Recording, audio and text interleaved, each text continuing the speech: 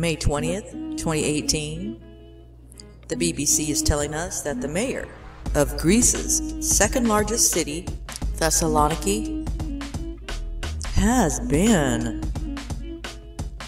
been treated in hospital after being beaten up by about a dozen people.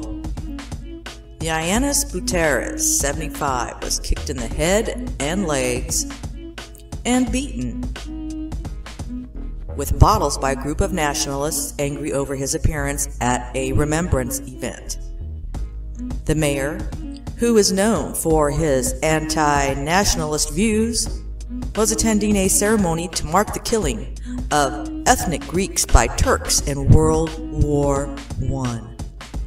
Politicians have condemned the attack. Looks like a dozen people approached Mr. Bouteris, demanding he lead a flag-lowering ceremony in Thessaloniki on Saturday to mark what is known in Greece as the Pontic Genocide.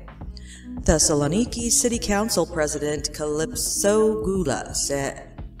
Ms. Goula, who was also attending the event, described seeing several men throw bottles at Mr. Bouteris and kicking the mayor in the head and legs after he had fallen down.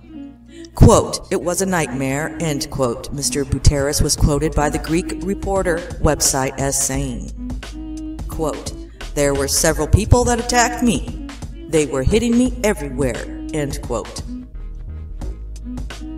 The mayor's aides helped get him away from the attackers and take him to hospital, where he was reportedly kept in overnight.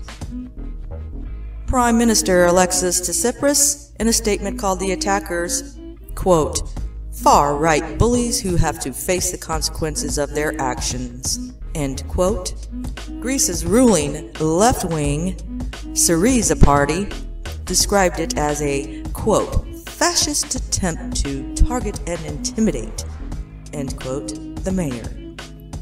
The main opposition party, New Democracy, also condemned the attack and called on the perpetrators to be arrested immediately.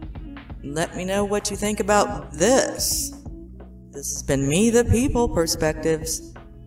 Break this news.